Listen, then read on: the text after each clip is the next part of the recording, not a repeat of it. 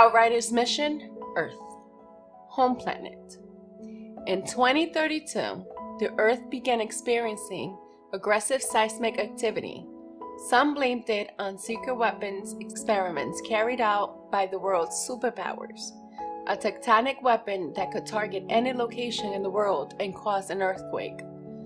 Another theory posed that experimental tech that could manipulate gravitational forces was responsible, causing some kind of imbalance in Earth's own gravitational pull. Others believed it to be an unexpected effect of the global warming already destabilizing the planet. Among other series of natural disasters that awakened long-dormant volcanoes and kicked up skyscraping tsunamis.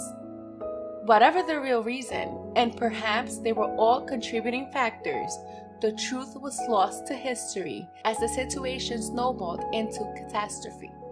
Studies revealed that these earthquakes will only grow stronger and more frequent, disrupting weather patterns, toxifying the world's water supply, destroying cities until Earth's surface became uninhabitable and all life on the planet would be annihilated within a century.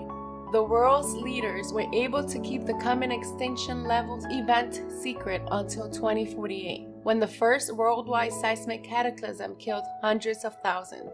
Over the coming decades, as global disasters became routine, cities swallowed by the earth, submerged by oceans, or buried by mountains, the world descended into chaos. Global instability, anarchy, and riots engulfed the planet. Throughout this period, many nations tried to find ways to save humanity. Trillions were spent building floating cities, space arcs, vast underground bunkers, but in the end, humanity's inability to work together and the sheer immensity of the task led to failure for all but one project, the SM Flores and the Carabel, the two ships that would embark on an interstellar voyage to the planet Enoch to find a new home for the last of humanity. In 2091, the last message from home was received by the Flores' computers. As far as anyone knows, there is no longer any life on planet Earth. SM Flores Automated Mission Log 4190. Contact with planet Earth lost. Initialize diagnostics check.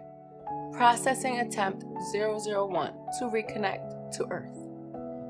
SM Flores Automated Mission Log 32663. Processing attempt 28473 to reconnect to Earth. SM Flores Commanding Officer Mid-Flight Report. It finally happened. I accessed communications today and found the automated mission log reporting thousands of failed reconnection attempts with Earth. Diagnostic checks ruled out faults on our end, and backup comms system reported 0 messages. It doesn't feel right to write this. Earth is no more. Hey you, watch these videos too. I know you like them. Go.